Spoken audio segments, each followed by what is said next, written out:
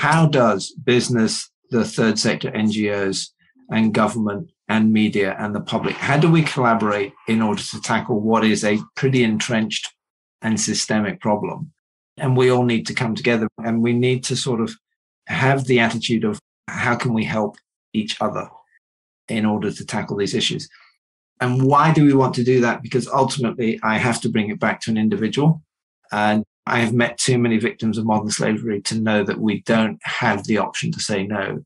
It's actually, we're going to say yes, and how we're going to do it really effectively and really swiftly so that millions of people, and it is millions of people around the globe, are lifted out of situations of slavery and trafficking and exploitation.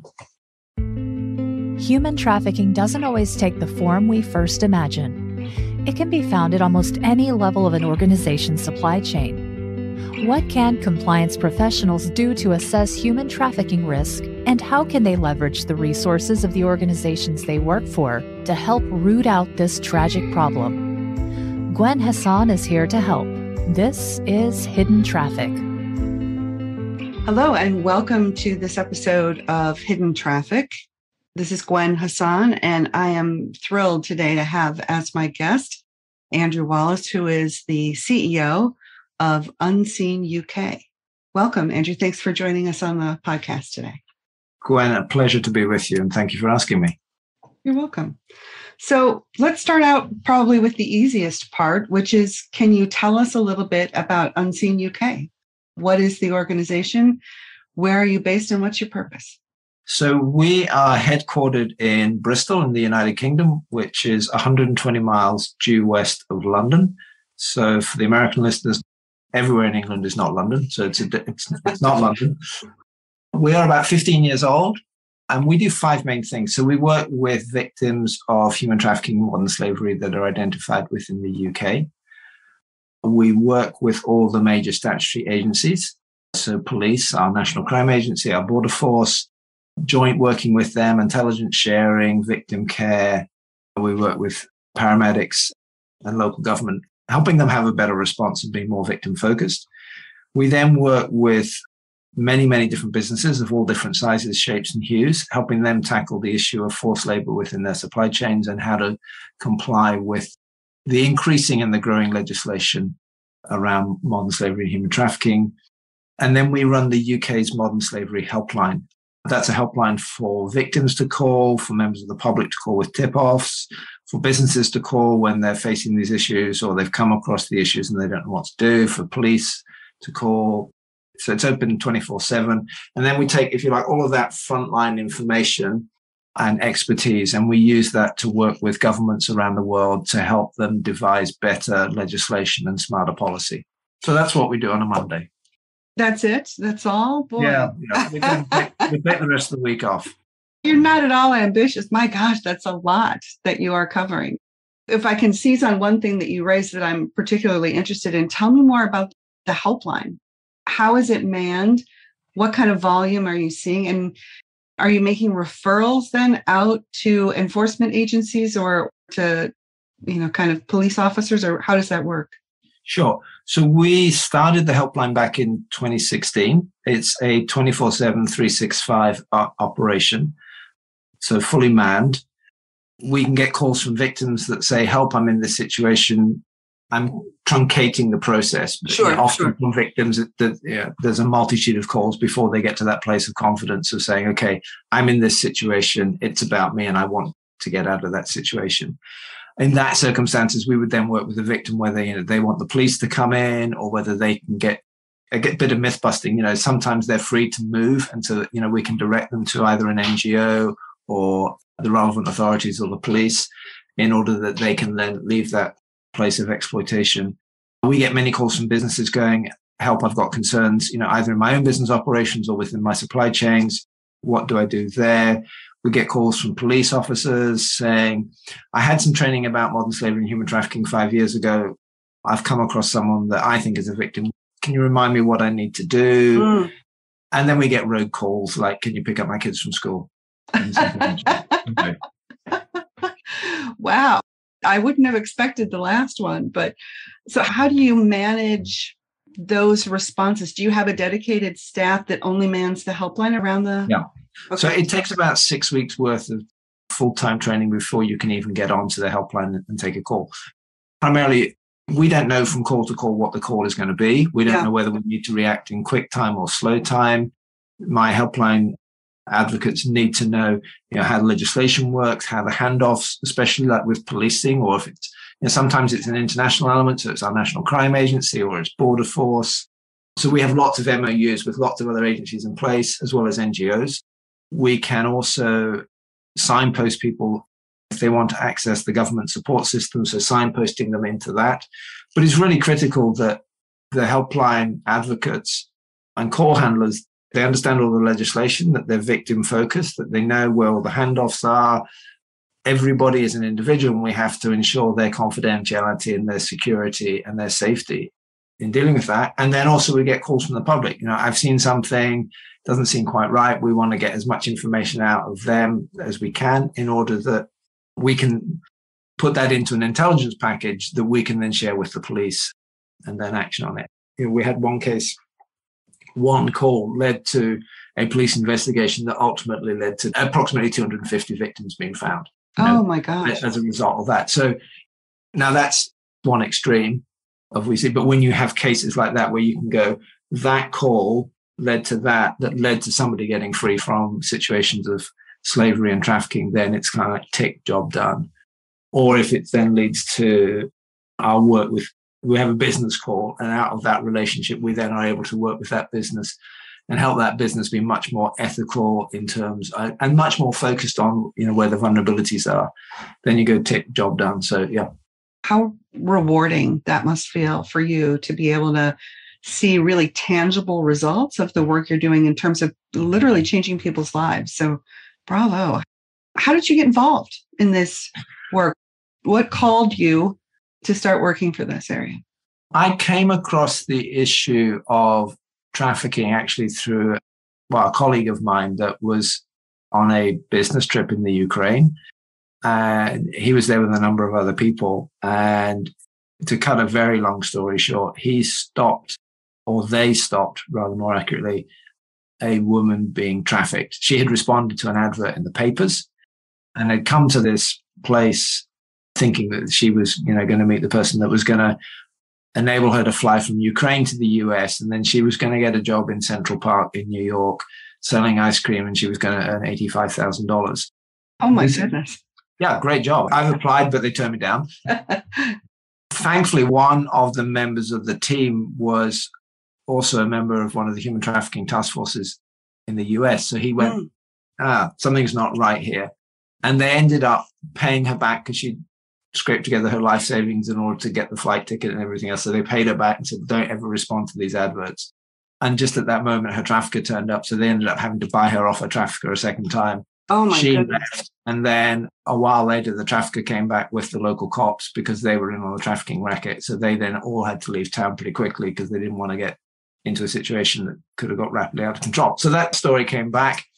It was kind of like Wild West, and it piqued my interest. And it's a bit like, when you buy a new car and you think, I'm the only one that's bought this car. And then you realize every other person in the neighborhood's bought it, the exact same car in the exact same color, that purple car syndrome. I just started to see, it wasn't as frequent as that, but I started seeing stories in the press about trafficking. And then a friend of mine came back, again, also from the Ukraine, where she was a teacher. She had been working in the orphanages in her summers off, and she'd come across the issue of child trafficking out of the orphanages. So she then told me this story, and I went, okay, trafficking. I wonder if it happens here.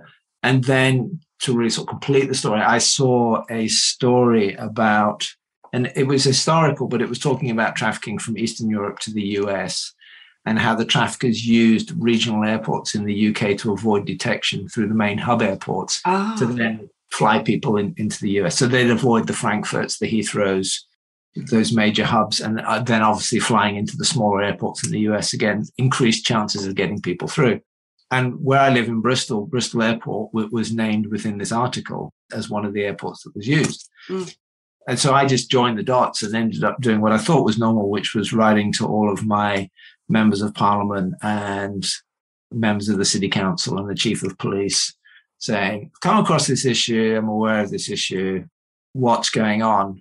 And to cut a very long story short, it led ultimately to a meeting with a really senior police officer who kind of lifted the lid off the city of Bristol and then off the UK in terms of trafficking is alive and well. And he and I had a sort of 3 to 4 hour off the record conversation. At the end of it, he said, look, any idiot can make a stink by writing a letter. And you've done that. You can retire happy.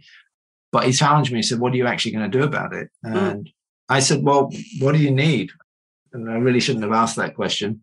And at that time, so this is like 2007, 2008, he said, well, I need safe houses, because he was a police officer that was kicking in the doors and finding victims. Okay. He would stick them in a hotel and a B&B overnight, and they would just disappear overnight. And he knew they were going straight back to their traffickers to be re-exploited.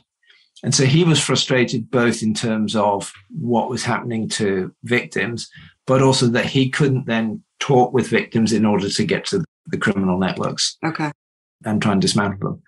So he said, that's what I need. And I stupidly said, oh, okay, I'll do that on one condition. You're my first trustee, because at this point, you know more about it than I do. And he agreed. We shook hands on it. So that was really sort of the genesis of Unseen. And then the lady that I was telling you about, she had enough of teaching, and she said, oh, I'm looking for something to do. And I said, do you fancy opening a safe house? I have no idea what a safe house is or what it means. We've got no money, but should we give it a whirl? And that whirl, ultimately turned into Unseen. So really, you had an idea long before you knew how to make it happen, and persevered through until you figured it out. Yeah, we had no funding or anything. I remember reaching out to some of the existing NGOs at that time and saying, look, come across this issue. I really want to do something about it. And it's different for everybody, but I think everybody has those issues where you go, that's just not right. And I've always been one of those people. And if it's not right, then I need to do something about it. I can't just whinge about it. So I've always had a sort of social justice core to what I do. But when I approached the existing charities, they were like, nah, we're not interested. So I kind of, all right, I've got to do this on my own. And then the view was, well, if you're here in 5 years' time, we'll talk to you. So we're here 15 years later, and we are all talking, and we're friends now. Excellent. And you know what? We're similar in that regard, which is why you're talking to me on this podcast, which is, I love that term whinge. I'd been whinging about it for a while and decided, hey, what can I do to even make a small dent? And what's some way that I can move the ball forward, which is why I created the podcast, so that I could try and, for lack of a better term, proselytize out there to everybody else, hey, this is a real issue, and it's not something that you only see in movies. It's not a Liam Neeson movie. It is, in fact, something that occurs on a daily basis to millions of people around the world. And you, as a compliance professional, have a role in making sure that your corporation and your resources and your organization's team are trying to prevent it as well. Because so often the subcontractors are where this comes into play. So let's talk about that for a minute, if I can pivot. You mentioned that among all of the many services that you provide, you do consult with companies about kind of what they can do. If someone's just starting out in this space, let's say this podcast is the first they've really heard about human trafficking, where do they, as a compliance professional, start? Would it be with a education, kind of a place of educating their management team? Do they do a risk assessment? Do they do both? Where should a company start? That's a great question. And I think depending on where you are in the world will sort of affect the answer. But what I'll do is I'll try and give our listeners kind of like, here are the basics that apply everywhere around that. And I think the first one is just, what is your attitude to this issue? Is it an attitude of, oh, well, if it impacts us, then we'll do something about it, but I don't think it really is applicable to my business? Or is it an attitude of, all right, well, when this happens, it does affect our business? And I can tell you, there isn't a sector, there isn't an industry sector, and there isn't a country that isn't impacted by this issue. And I've been in boardrooms where I've had the board telling me, oh, this doesn't apply to us. It was a major bank. And I went, okay, so let's talk about where you invest, and let's talk about who does your catering, who does your cleaning, who does your security, who builds your buildings. So I think the first thing is admit the guilt. It happens. Yeah. No, really. Yeah. Yeah.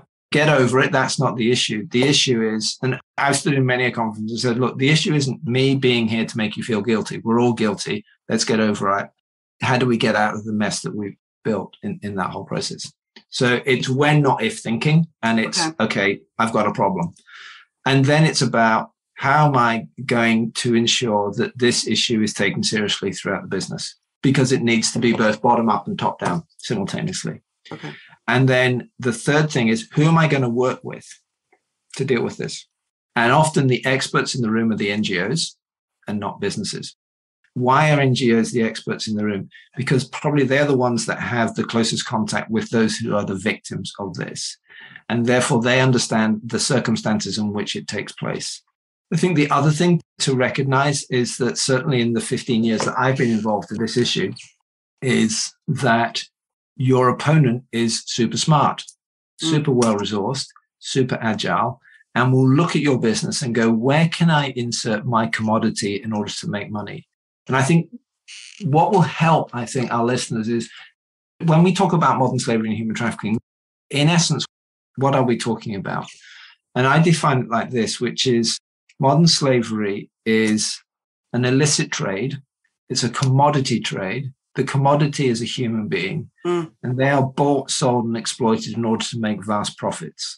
And so your trafficker, stroke, exploiter, whatever we want to call them, will look at your business and go, where can I insert my commodity in order to get as much profit? And I think one of the changes we've seen in recent years is inserting people into legitimate businesses, and you don't see the exploitation. So you don't see the fact that they control their bank account, they control their movements to and from work, they control where they live, and they extract. They're taking their passports and their documents, and and on and on. All those things that are probably there in the public parlance. And if you're not sure, you can go to our website. We've got all the indicators there as well. So do that. So it's kind of like understand the lie of the land, understand that you've got to have a mindset, which is, I've got a problem. Understand that you have to do this in collaboration with others, and then become the champion for it within your business. And it's going to do everything from, actually, are there systems and structures within our business that facilitate this? And what do I mean by that? So you need to go and have a conversation with procurement, because how does procurement work? Procurement works on the basis of, I need to extract as much profit from this supply chain. And that's what I'm incentivized on. That's how I'm rewarded. What you don't see is if you put that pressure in at the top of the supply chain, as it works its way down the supply chain, it creates the environment for exploitation. It creates the environment for vulnerability. It creates what is sometimes referred to as a perverse incentive, right? Yeah. Yeah. So here's radical thought number one, which is, how are we going to create a procurement model which is around a social value metric and around ensuring that there isn't exploitation within that? The other thing is, do you as a business even know where your supply chains are going? I think that is the key. So many do not. Yeah. If you don't know where they're going, you don't know where your vulnerabilities are. And you say, how are we vulnerable? Well, this is the way the media works. When they find something down in the supply chain, where there's a problem, they just follow it up. And they seem to be quite easy to follow it up to your business. So I never buy the excuse of, we can't map our supply chains. Yeah, you can. And, it's funny when you talk to different sectors. So if you talk to the aerospace and the defense industry, they can map their supply chains to source. So I kind of figure it's not that hard to do. And so you've got to know where your risks are. Then you've got to know where you're subcontracting. Like I referred to that bank earlier, who cleans, who caters, who's often those industries that are cash payments to the workers, but they're in your business. You're doing business with them. I used to work in retail, and we had a problem with our cleaning company. Thankfully, it wasn't labor exploitation, but there was subcontracting and subcontracting and subcontracting. Yeah. So it's very difficult to know the person that's coming in is the person that you thought you were contracting with in all of that. Then you need to also be aware of the existing legislation in your jurisdiction and how you need to comply with that, but also where legislation is going as well. And I like to refer to it as a slow-moving tsunami. And it's a tsunami of both transparency and legislation. And so for any business, I say to them, look, you've got two choices with a slow-moving tsunami. You can learn to surf, or you can be wiped out. The simple choice. That's all you have with a tsunami. So it's kind of like, face it like that. And then this needs to be owned in the boardroom. There needs to be at least a nominated director that owns this. And then the final thing I would say is, and this is me sort of being the futurologist, is saying, look at what millennials and Generation Z are saying and doing and wanting. They do not want to work for a business that doesn't take these issues seriously. They will either leave your business in droves or they will not even approach your business. So as a business, if you want to say, well, where are we going to be in 20 years' time? It's kind of like, well, if we're not taking these issues seriously, then we will become irrelevant and we won't be able to staff our business and we won't have the brightest and the best. So I think there's lots of good reasons. And I haven't even talked about the moral issue of actually, do you want your business thriving on the backs of exploited human beings?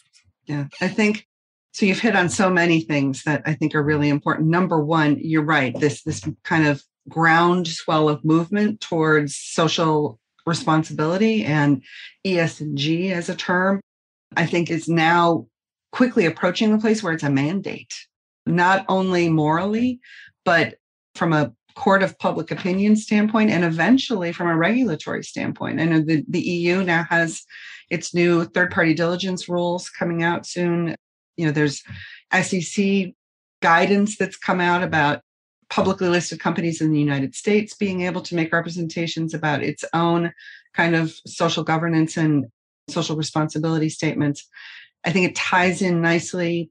I hesitate to use the word nice in connection with global climate change issues and the kind of mandate to make sure that people are responsible stewards of not only their shareholders' investments, but of the communities they do business in. And I think that human trafficking fits into that as well, because you're not being a very responsible steward if, to your point, you're making money off the backs of people that have been trafficked against their will to work for a contractor or a subcontractor or any one of the many that are in that supply chain. I think, though, the key for me in what you just said is that this is going to be a huge paradigm shift for companies, because companies historically, as we both know, have been focused on a commodity as a thing, right? As a widget, as a service, as a something that they're delivering. And it's never occurred to most people that people are a commodity and that their labor is a commodity and is part of their supply chain. I'll also say, I know I've worked for multiple manufacturers over my career, and I repeatedly hear that the idea of mapping out the supply chain is too difficult. There's too many parties. I worked for one company that had over 100,000 third parties that they knew of, but that was an estimate because they didn't actually know for sure how many third parties that they were doing business with. And I think, to your point, that's the place you need to start. If you haven't mapped out your supply chain and figured out exactly who's subcontracting to who and where they are located and what the risk is, and as you said, where there's a place that your enemy can insert their commodity, meaning trafficked labor, into your supply chain, you're missing the boat as you go along. I'm in complete agreement with you. I mean, I think the other thing is also, what are you going to do when you find it? Yeah. My strong encouragement, and again, this is back to transparency, is certainly in those jurisdictions where there's now either a transparency in supply chains, California, UK, Australia, Canada, eventually, the EU, come on, the US catch up. So I think, the more transparent you are, the safer it is to be. One of the things that we're arguing for in the UK, because the UK government has said it's going to upgrade its transparency in supply chain legislation, is that it is mandated that every business has to report the number of incidents of modern slavery it's found within its supply chains and business practices, or explain why zero.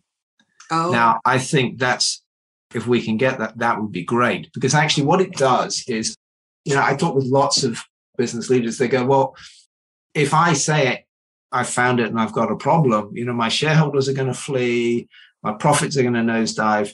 We've handheld some major global businesses to say, put it in. Trust me, it's not going to cause a problem. And it hasn't caused a problem, because actually everybody knows that there's a problem. And it's kind of like, by denying it, that's a fool's game. But by saying, look, we went, we looked, we found it. This is then what we did. This is the lessons we learned from it. This is how we made restitution and remediation. as a result. And we're now applying those lessons back into the rest of the business. People go, yep, that's fine. What do shareholders do? Yep, that's fine. What do investors do? Great, because actually you're taking due diligence seriously then. You're being proactive, instead of reactive, Yeah. And so actually, I think what we're seeing, and I think that you're right, that there's a huge transformation in terms of, what investors want, what shareholders want. And we're seeing this with COP26. There's this whole move to sustainable profitability versus extractive profitability. I prefer to call it exploitative profitability. I like that phrase. Yeah. Let's call it what it is in that whole process. And we've seen the G7 come out saying, we're going to have a real focus on forced labor within supply chains. And we'll like to see the Tariff Act, not just in the US, Canada, and Mexico, but also in the EU and in other jurisdictions. So things are moving. So like, if you're listening to this as a general compliance leader, it's like, how do I get ahead of all of this so that I'm protecting my company? Yeah. Which is, I kind of figured that was the job that you were meant to do. It's like, how do you get out in front of this? Is. Yes. Yeah. That is the goal of every compliance professional, is to not be in a place where they're reactive and constantly putting out fires, but to be in a place where they can see what's coming down the pipeline and prepare the organization to make sure they're ahead of that curve. I mean, that's kind of the ideal here. And your organization, it seems to me, is doing a lot to help companies get there and on a broader scale to fight the problem overall. So bravo to you for doing that. Thank you. We're at time now. I don't want to run too long, but do you have any final thoughts for me in terms of what you think is coming next? I know you mentioned the possibility that the UK Act will add in kind of a disclosure requirement that would require specific numbers for the first time of how many cases you've found. Anything else you think is on the brink here coming up? Yeah, so that's what we're trying to sort of persuade the UK government to do. I mean, it's also said it's going to bring in some much more punitive penalties for non-compliance around that. But at the same time, and I think it's always depressing to leave it on a sort of a punitive note. So let's leave it on a positive note. Okay. And the way I leave it on a positive note is back to this issue of collaboration. How does business, the third sector, NGOs, and government and media and the public, how do we collaborate in order to tackle what is a pretty entrenched and systemic problem? And we all need to come together, and we need to sort of have the attitude of how can we help each other in order to tackle these issues. And why do we want to do that? Because ultimately, I have to bring it back to an individual. And I have met too many victims of modern slavery to know that we don't have the option to say no. It's actually, we're going to say yes, and how we're going to do it really effectively and really swiftly so that millions of people, and it is millions of people around the globe, are lifted out of situations of slavery and trafficking and exploitation. Bravo. Amen to that. How can people find out more about Unseen UK? I know you mentioned your website. Could you tell us what that is?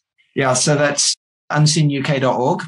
You can go there and you can go down as many rabbit warrens as you like. That you can find me on LinkedIn, so you can hassle me there. I'm always posting stories on these issues to inform and to challenge and to encourage us to do more and to do better. Great. Thank you so much for taking your time to be with me today. I really appreciate it. Andrew, it's been a great conversation, and I look forward to my listeners learning more about Unseen UK, and I'm sure we'll hopefully maintain contact as we move forward. I'm going to mine your network for more people I should talk to here as well. So great talking with you, Gwen. Thank you.